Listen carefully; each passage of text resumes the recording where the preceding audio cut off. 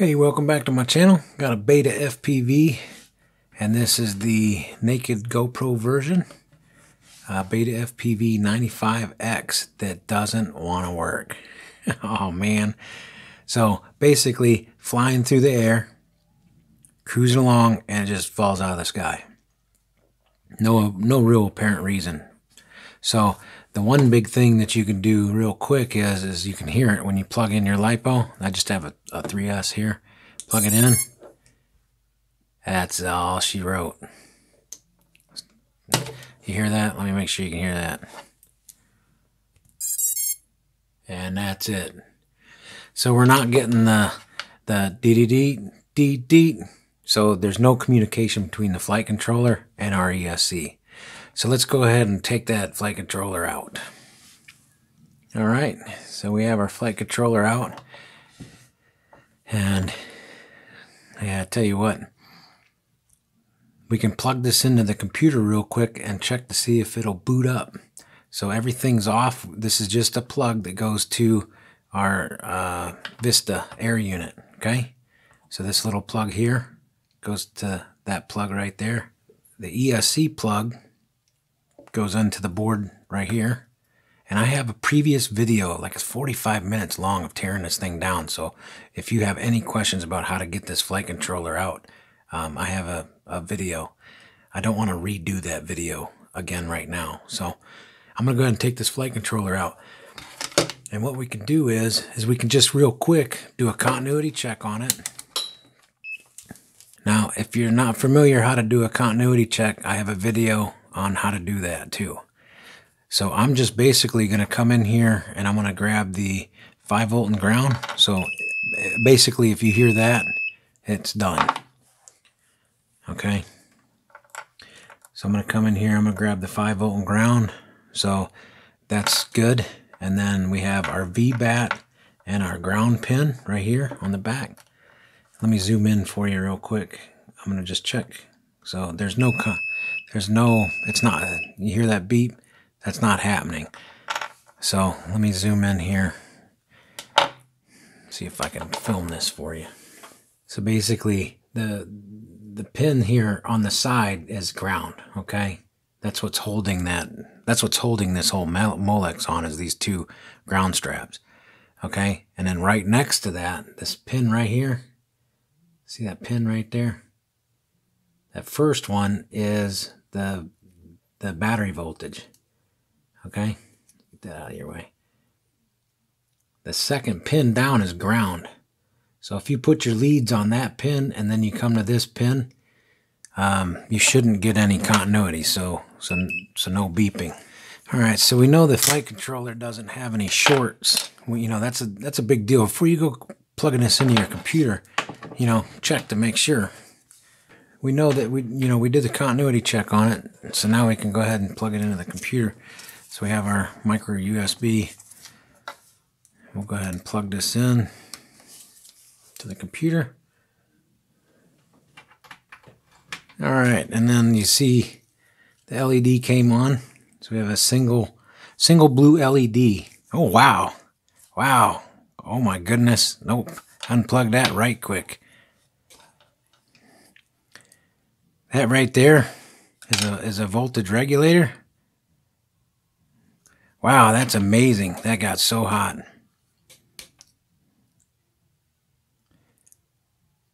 Oh yeah, that's right now. So right here is the reboot button on the flight controller. Let me zoom in here. So here's the reboot button for the flight controller, and then right here is a regulator. You see that? So you have one here, and one here. So that's switching the voltage. That right there, these are really, really hot. That one right there, just, absolutely on fire. So we've got something bad going on with this flight controller.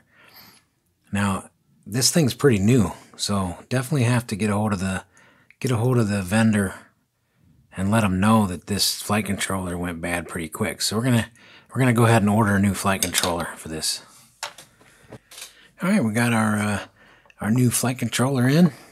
So we have our old flight controller out of the quadcopter, and let's go ahead and see what we got here.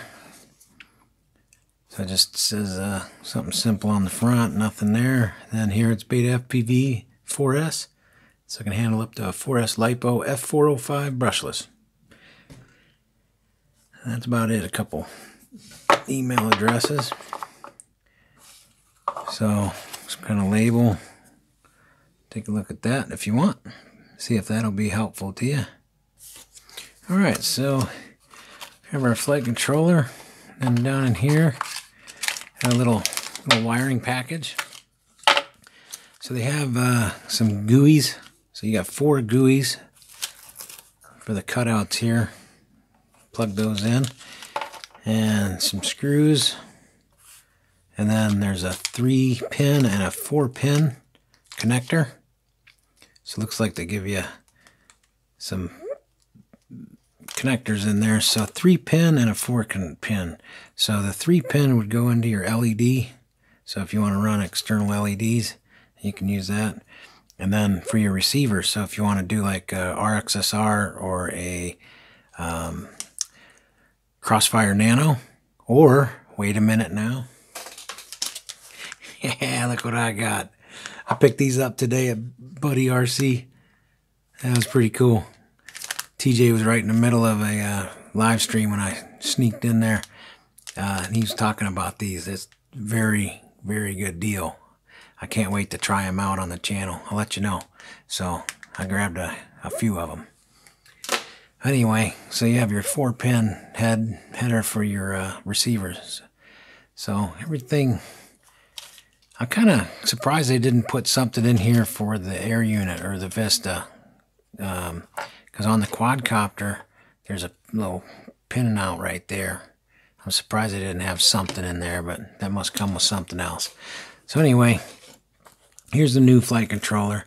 The first thing I want to do, we already went through it with this one, and I'm going to do a continuity check on this. I don't want to plug that into my computer and have any issue. The VBAT and the ground pad, it's labeled right here on the flight controller.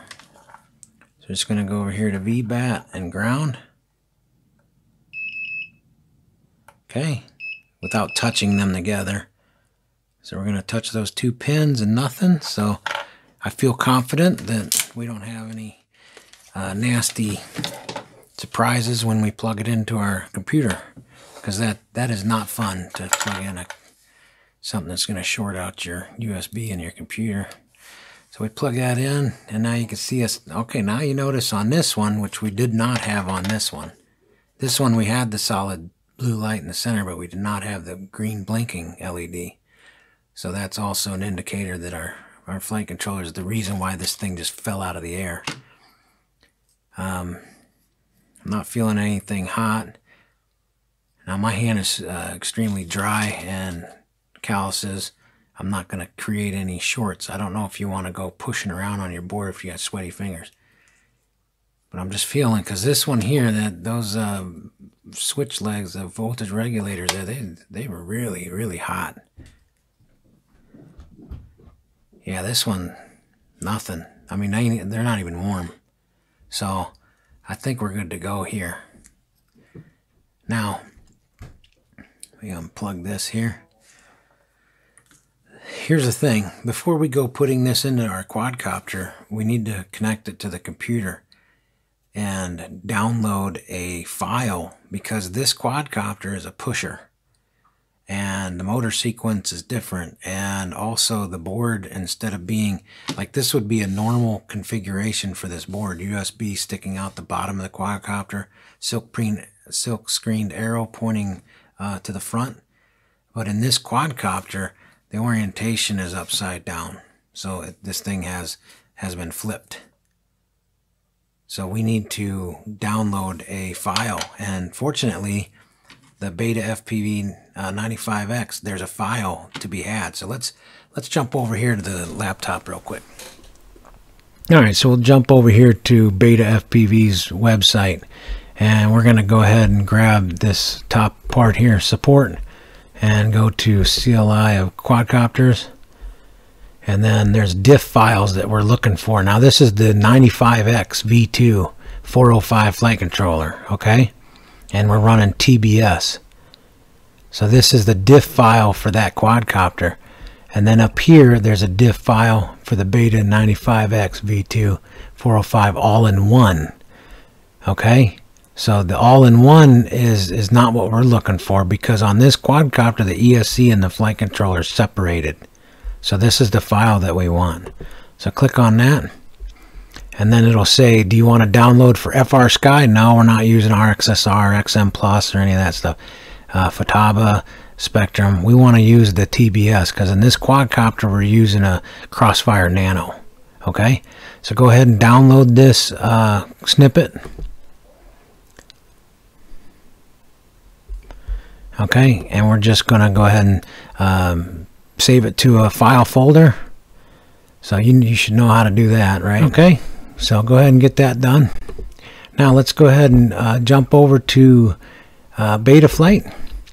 And here, before we don't want to download anything yet. Right now we just want to go ahead and plug that flight controller in.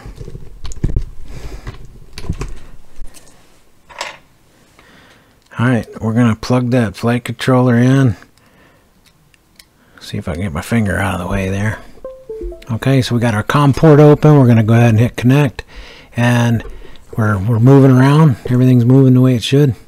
Okay, so right now I'm holding the board as level as I can. The little arrow silk screen is pointing in the up direction. So on the flight controller, you know, the little printed arrow is pointing forward and it's on the top.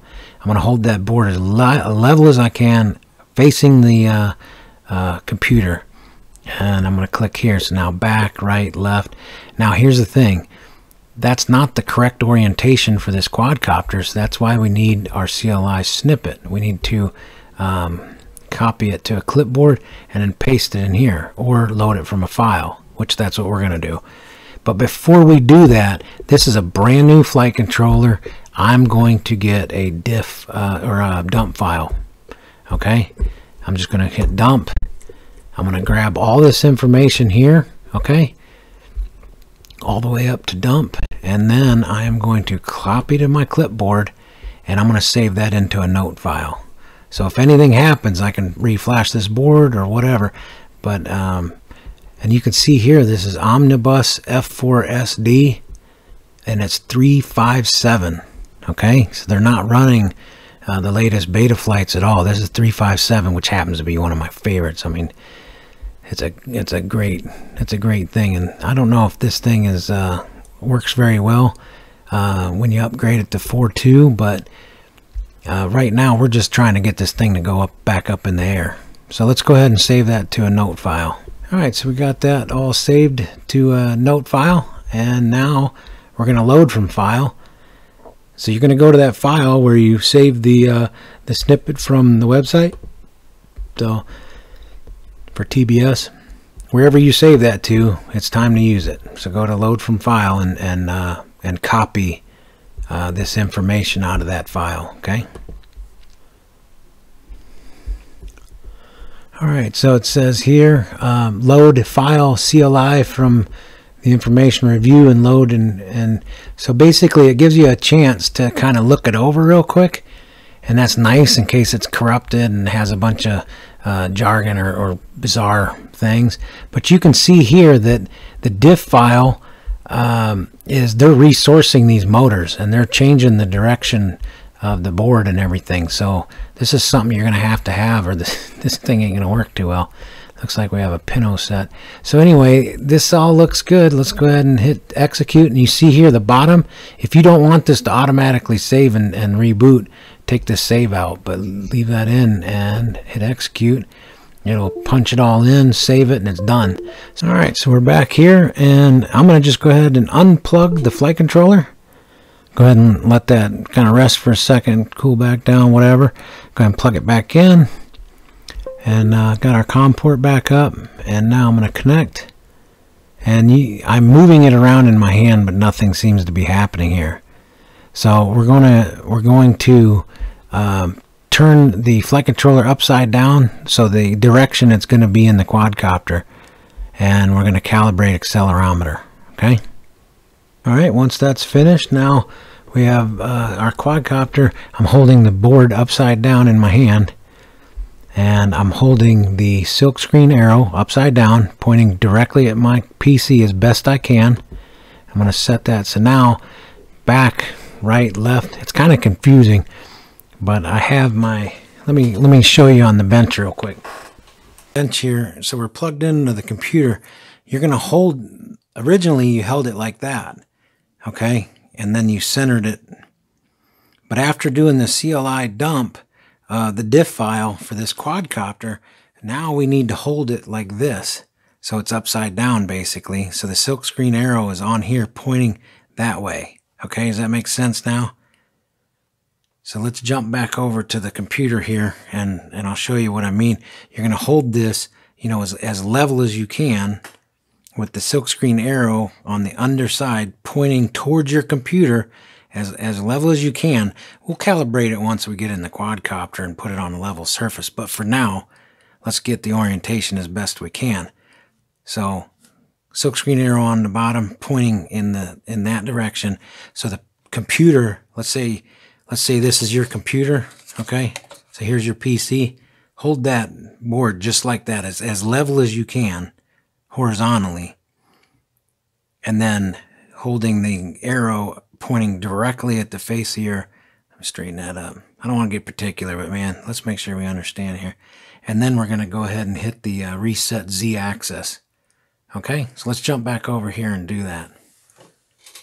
All right, so we're sitting here right now. We got our holding that silkscreen arrow as tight as we can to the to our PC. We're going to click here. So now back, right, left, forward, back, right, left.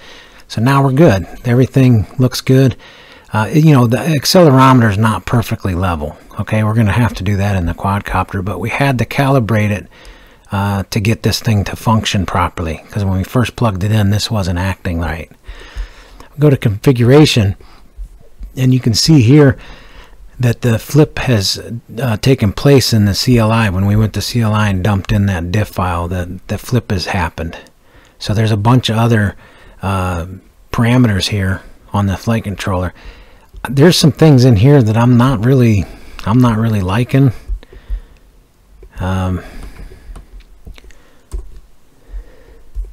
But it's bone stock, and we're already set up. We need to make sure that this is set up. So we have our serial base receiver, and we're going to use the Crossfire. So that was the difference in the diff file that we took, and I can't help it. Right now I'm going to change this. I just have to. So let's go ahead and save that, and now we're going to go ahead and get this in the quadcopter. So I'm going to unplug it and install it. So we're going to go ahead and get this thing installed now. So we have our orientation correct. So now it's going to go basically in the quadcopter like that. Okay. So that's the whole big deal about getting that centered right. So when we get our quadcopter first plugged in, you know, it's correct when it gets in there. So the thing that I'm going to have to do, though, before I can put it in the quadcopter, is I'm going to have to take this connector off. So this connector here is for the air unit. So I'm going to have to unsolder that and solder it on to the new flight controller. So we know that we have. Let me go ahead and zoom in for you real quick. I'm going to put this in the stand, and then I'll get that one put in. All right, so we have our flight controller, our old flight controller with the bad voltage regulator. And these two here are getting pretty warm, but that one right there, I'm going to tell you what, that thing, I'm surprised it's not completely melted off of there. As hot as that got, so fast. So we're going to have to take these pins off, and here we're going to have to take these pins off. And we're going to put them on this flight controller. So I need to go ahead and tin up these two pads here, and then tin up these two pads here. Now on the other side of this flight controller, those two pads represent the TX1 and RX1. So this is a TX pad and the RX pad. So that's what's going to go to our air unit. or our Vista, or you know, the Cadex Vista. You know, this thing right here. Okay. So I'm going to go ahead and tin those up, and we'll go ahead and solder that wire in. And if you have any questions on how to solder a 30 gauge wire to a flight controller, I have a quick tip video for that. Alright, so we have that done. Go ahead and take that out. So we have our connector. We'll fold that back around this way. So now, basically the orientation of this will go into the quadcopter. So the front of the quad, the back of the quadcopter, and then we'll pull this connector up over the side here, and that's the way it's going to go down into the quad. So let me zoom out a little bit for you so you can see what I'm doing. Alright, so we have our flight controller. We're ready to put it back in. Now, the USB connector, okay, it's going to go face down into the quadcopter. The silk screen arrow pointing forward, okay? And this connector is up out of our way. This one is pulled up out of our way, okay? And this is our ESC2 flight controller, and then this little connector here is our TBS, our Crossfire Nano receiver. So we need to pin this in. Now on the flight controller, closer, so you have your 4-pin connector for your receiver right here. You have your USB. So this first pin on the plug is your C for current sensing. And that current is being relayed to the flight controller from this shunt resistor on the ESC. So current and all the way up to VBAT. And on our Molex, our plug, the red wire and the blue wire. The one thing you want to make sure when you're plugging this in is you do not want to bend the pins in this connector. It is really easy to bend those.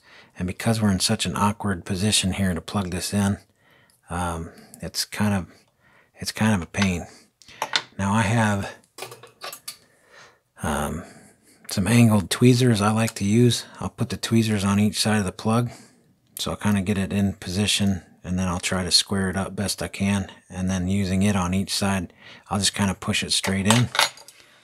And then if I need to, I can give it a little nudge. Okay, so we're all plugged in nice and tight. And now to fish that little plug in. So this is for our Crossfire Nano receiver. We're going to go ahead and plug him in. There's not much slack here, but we'll get it to work. Once you kind of get that fed in that hole a little bit, get it lined up so you're not going to bend those pins. Give it a little push, and then we'll just seat it. We'll make sure it's seated correctly. Push on both sides of the connector. All right, we're seated all the way in, and now that is ready to go down inside there. But first, I have to reapply the little gummies. So there's going to be 4 of these little dudes that love to bounce around. So we'll get those on all 4 corners, and we'll cinch this down in and attach the screws. So I'll go ahead and get this put in. I don't know if you knew, but in this in the kit that this comes with, there's these screws here. They're kind of long and black. That's for this here. Okay, for that protective plate. The ones we want for the flight controller are these lighter, shorter colored ones. I didn't know if you knew that or not. I thought I'd mention it. Now, I just want you to know I went in here with my multimeter and I tested these 2 leads to make sure that they were correct. Okay, so if we put our multimeter on here and we test those 2 points, okay, those are VBAT. So keep that in mind before you. If you're running your air unit off of that, you're running your LiPo voltage to your air unit or your Vista, whatever. So, and just making sure that the polarity is correct and everything. So, We have our 4 pins here. We need to just connect up that. Okay, so we're all connected there.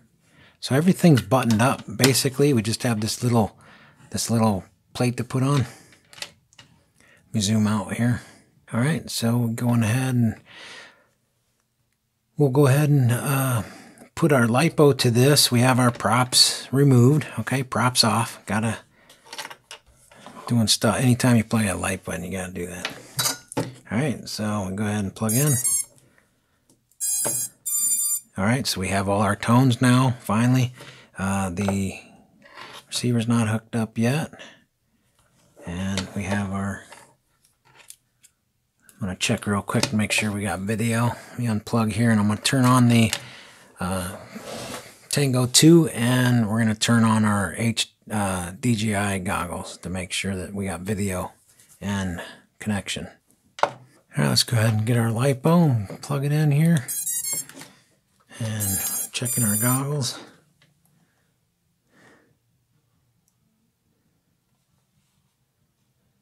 So we have video of the bench here. So all my junk on the bench.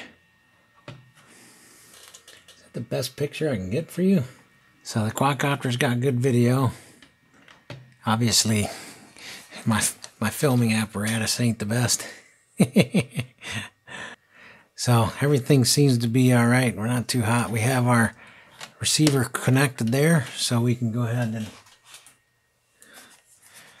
and we have our Tango 2. Go ahead and arm that. All right.